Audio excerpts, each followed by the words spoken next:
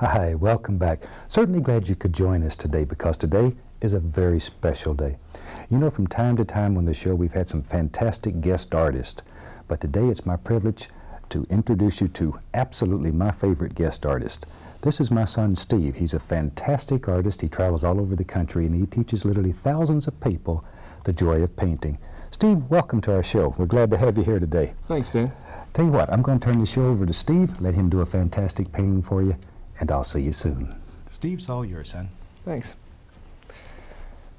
Okay, so far on the canvas I've got a thin, even coat of liquid white, and they'll be running your colors across the screen for you.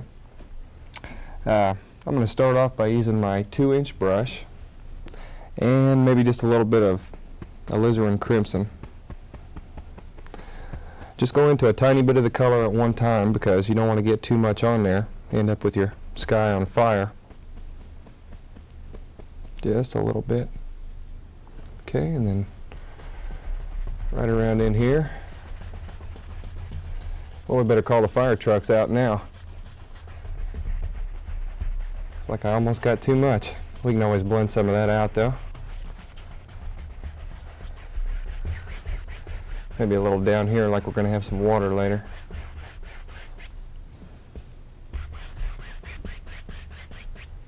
Okay, and then you don't even have to clean your brush or anything, just go into a little bit of Prussian blue. That's an even stronger color, so you want to use less of it. Just a little.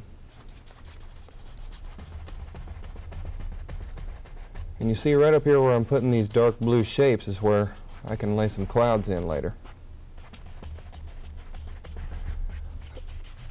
But just little X's everywhere. Just kind of let the shapes get smaller as you come towards the center. So start off like this and then turn it kind of horizontal. And maybe just a little bit more of that. Prussian blue with just a touch of sap green. And some straight horizontal strokes down here. The reason you want them straight is because you want to indicate the stillness and the flatness of the lake. If you had moving water, you could do it differently. Okay, something like that. And then you need to wash your brush out.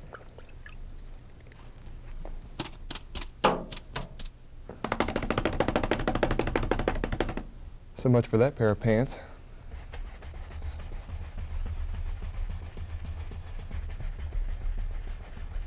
And then you just blend the pink a little bit, like that. Try to get out all those little streaks if you can. But at the same time, you're trying to leave a few little dark areas.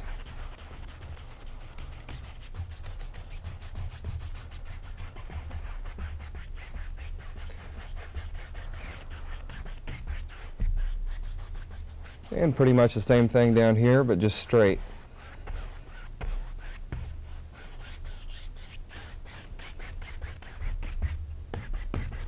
You don't want to blend out all those little horizontal lines, they kind of help. But only in the water. The sky should be soft and the water can be a little bit crisper.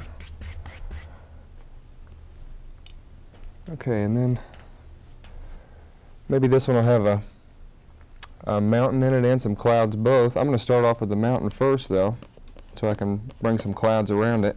A little bit of Prussian blue and Van Dyke brown in equal parts, and maybe a touch of midnight black and crimson in that too. And leave your color really dark. This is going to be one of those closer mountains. Okay, maybe right about in here somewhere.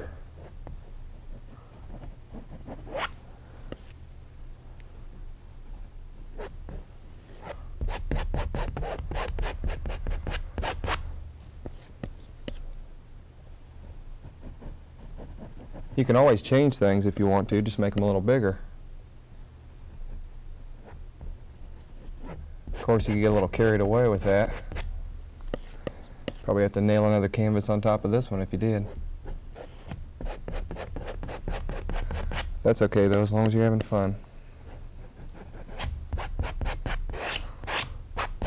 once you get the basic shape in there, just kind of scrape away the excess paint.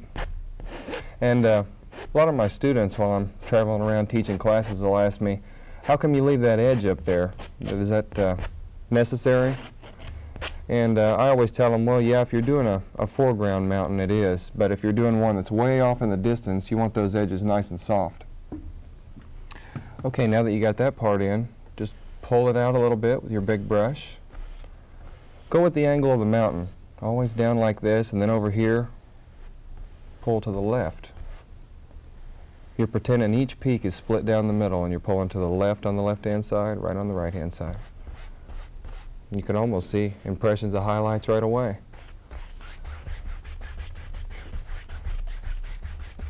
And then blend out the bottom a little bit, make it soft.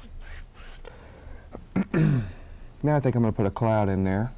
Just a little bit of liquid white on the fan brush. And then I'm going to go through some titanium white. Maybe even put a dot of bright red in there. Okay. Let's see, what about one right here?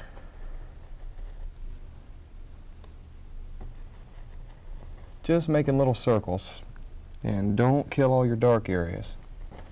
They're real important.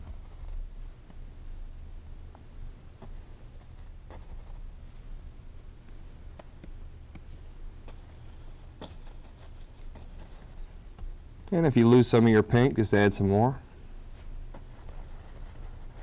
It's up to you though. Some people don't like pink. Others of us do.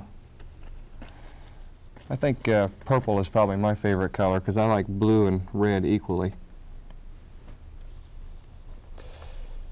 Okay, something like that up there, and maybe a little one right in here. Could be anywhere. Then with the big brush, just blend a little. Only blending out the bottoms of the clouds, and I'm using the top corner of the brush.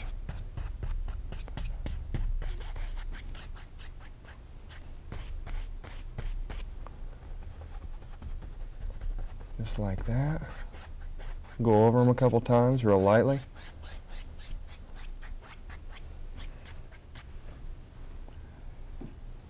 And maybe right over here, this cloud will shoot right over into the actual mountain itself. Only if you want it to, though.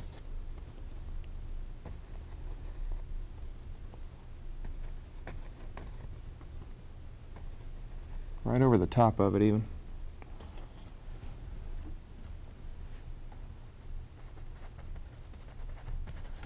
Don't be scared of these big brushes. Sometimes they seem like they're so large they're just going to mess up everything, but in the long run, if you learn how to use them, you can get more accomplished at one time, and it looks even better than it does with a small brush. Okay, now if you take a little bit of highlight color, which would be your titanium white with your bright red, just like that. Get a nice roll on the knife and come in here and put on a little bit of snow. Now make sure that when you're doing this, you don't push or anything on the knife. You want it to be a very gentle thing, almost like you're letting the bumps on the canvas just take the paint they need as you drag it down.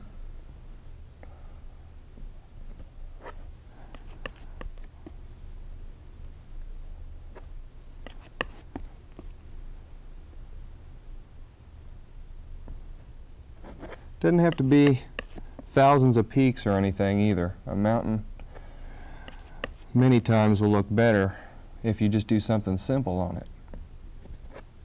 I find that most of the paintings I do, if I try real hard on them, people look at them and they say, well, it's just overdone or too much.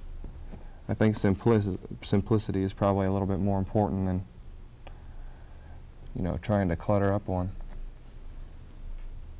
Okay, and then a little bit of Prussian blue and white for shadow color.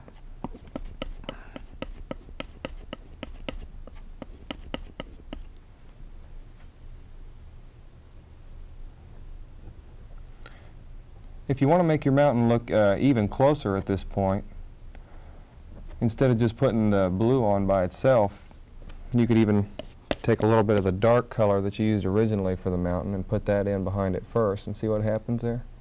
It gets really, really up front.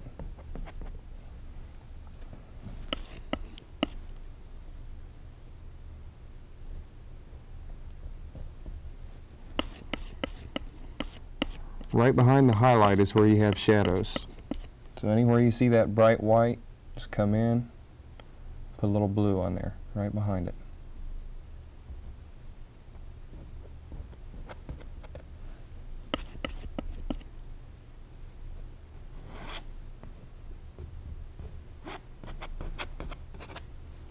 This is a huge mountain here. I'm going to just let you guess whether it got out of control on me or I meant to do it this way, though.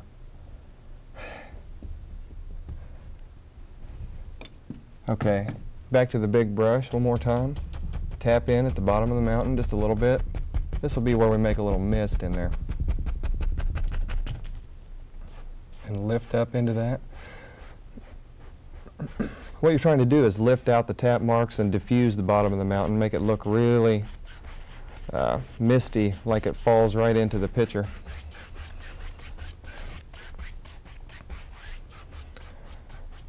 That's Southern talk there, picture. That's really what you pour Kool-Aid out of, I guess. But now down at the bottom of the mountain, we're probably going to want some foothills and things like that. You notice I always stand back a little bit and take a look at it to make sure that everything's going okay. Sometimes I tilt my head at different angles and stuff like that too. A little bit of sap green and Van Dyke brown for this. And once you get a color mixed up there, you want to take a little bit of white, put with it to lighten it up.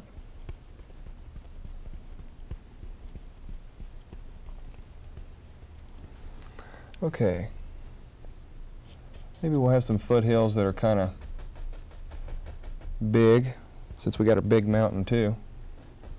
Seems like that'd go together. All you have to do is keep the brush vertical, just bounce it right across there.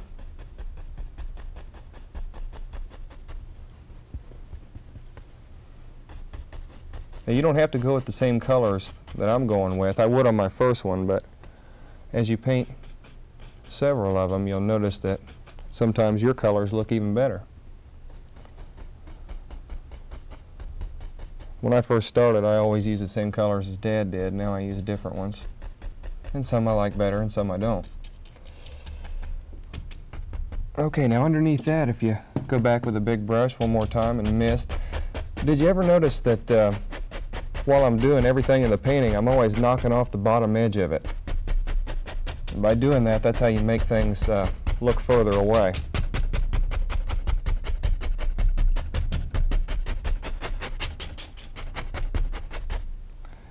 And you could even put a little bit more of the same brown and sap green in that color to darken it down again, and come right maybe back in between a few of these and make it look like levels of foothills coming down. See, there you go. Now one thing that you want to be aware of right here, you don't want to knock out your whole lake. You could end up coming all the way down in here. You just want to do a little bit and stop. I think a lot of being an artist or doing a painting has, you know, something to do with what not to do as well as what to do. Because I have a habit of overdoing things. I'm going to do that much on that part and leave it alone. I just have to force myself to do that, though. I always want to play with it a little more. Okay, fan brush and a little bit of that same brown and sap green. This time we'll leave the white out.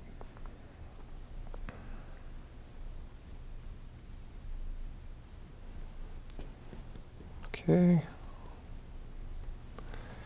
Maybe right here we'll have a pine tree. Just using the corner of the brush, the right-hand corner only, if you're right-handed.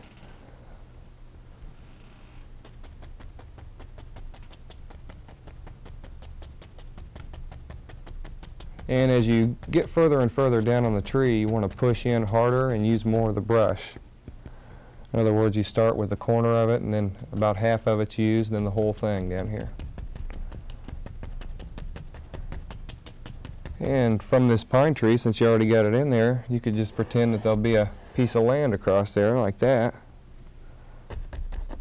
and kind of just smush it right in there.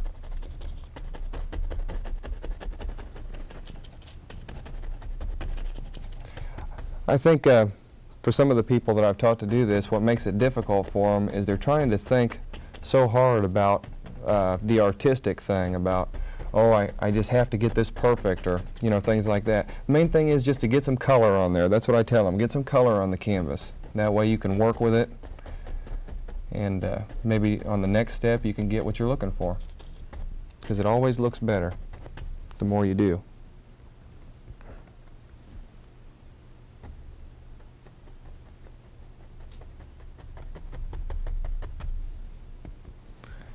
That little guy there is just a baby.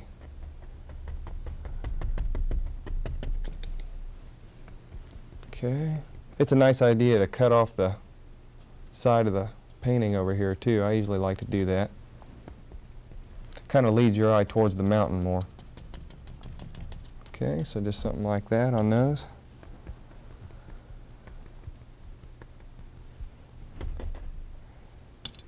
And then if you take a 1-inch brush, you can come over here into some cad yellow, pull through there, and we can make a few little bushes out of these. Now I don't use a ton of yellow by itself, but maybe we'll just have one bright yellow one right there. And if your paint won't stick, use a drop of thinner. A little bit more yellow, maybe this time with a touch of red in it. Make sort of an orangey color. What the heck, I'll put a red one right in the middle. There we go.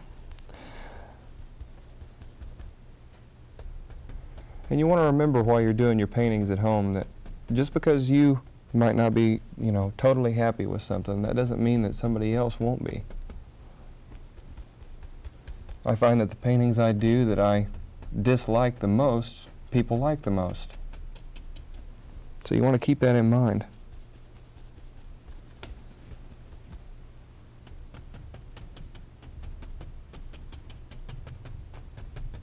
A lot of fall colors today. Might as well go up and put a little bit of those same colors on the pine trees up there too.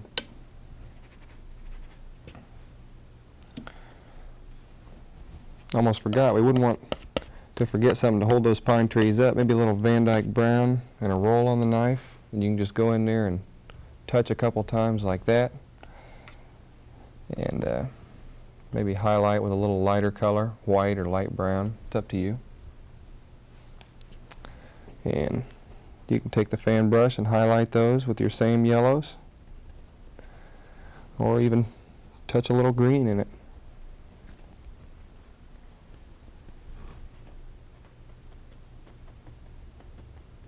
Now you don't want too much highlight on your pine trees. That'll do you more pain than good on those.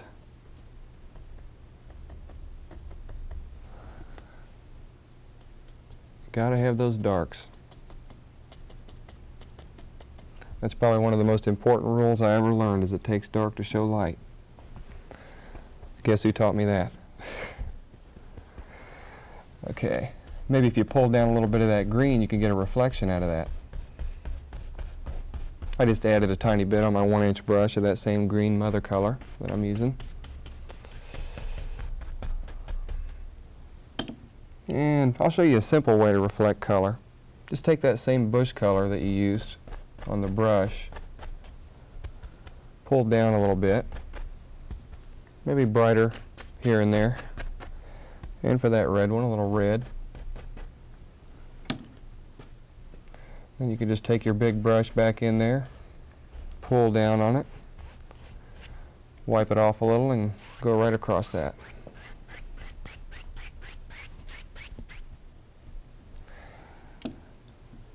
Now underneath all this stuff, we're going to need something to hold it up. Looks like land would probably do a good job, huh? Van Dyke brown in pure form. And if you get a little roll on there, you can come up here and just kind of pull some of that across. And if you're going to angle it really far out to the right. I mean a really long incline.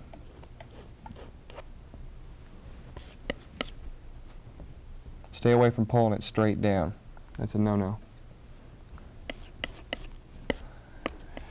And if you use a little bit of brown and white together, that'll give you a highlight color. And just throw a little bit of that on there. I have a tendency to drag my fingernails down here through that. That's how flat you're holding the knife. That's a good indication.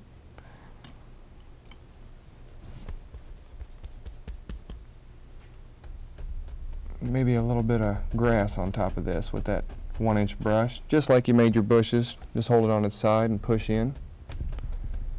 And try to make it look something like rose.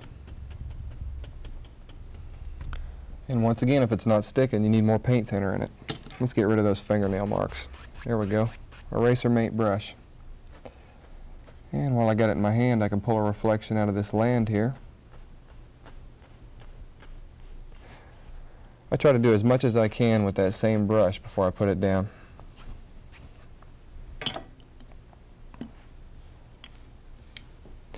Okay, a little bit of liquid white on the knife. Spread that around real good. A little bit of blue with it maybe, any blue. And let's get a little tiny roll of that on the knife and go up here for a waterline. Something like that. It's right underneath the edge of that land.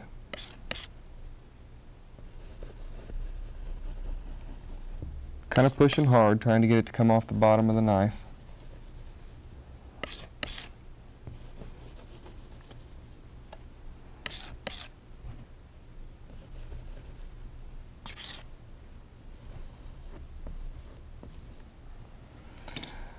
And then, let's see, let's go to the 1-inch brush, and over here we might have a large something. Heck, I'm not even sure what it's going to be yet.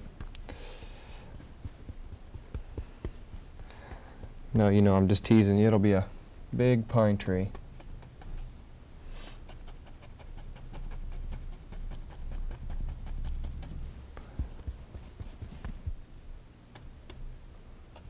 Make sure that top's skinny on it, no matter how wide it is.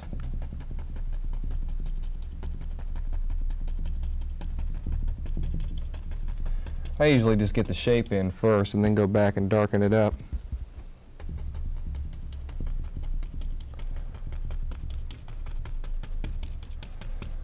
But you notice if you don't try real hard on something, a lot of times it does come out better. You know, more rough or realistic looking. I think our minds have a tendency to think more logical and less artistic from all that school.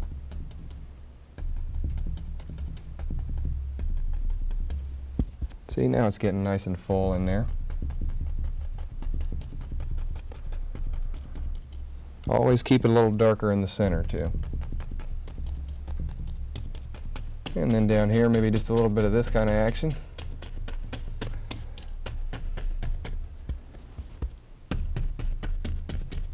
Better be real careful on this part though.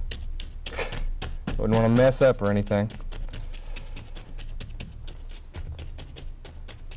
Okay, and then just like the other side, maybe a little trunk up there in that tree. Something like that. A little bit of brown and white on top of it for a highlight, just like that. If you don't like some of your trunk, or you just want to, you know, diffuse some of it, you can go in and hit with that mother color a few times and it sets it right down in there. And let's see here, a drop of paint thinner and some cad yellow and a little bit of sap green, and we'll be able to put some highlight on that tree.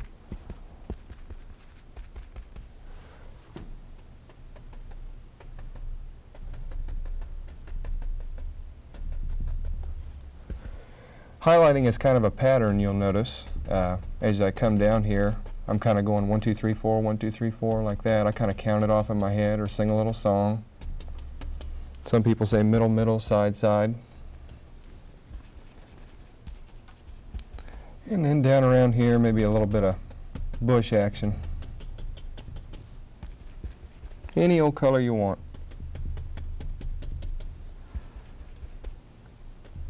I like bright colors myself.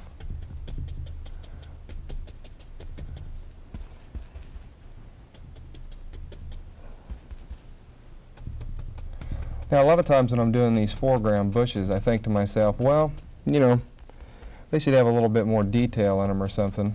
But I don't necessarily try to put any detail in them. But when I'm done with them, I put a little strip of land underneath. That really helps a lot. The way you do that is just Van Dyke brown, and you just pull it right in there. Just like that. Then a little bit of Van Dyke brown and white on top of it, maybe. And there you go. There's some land. And as usual, a little grass on top of the land.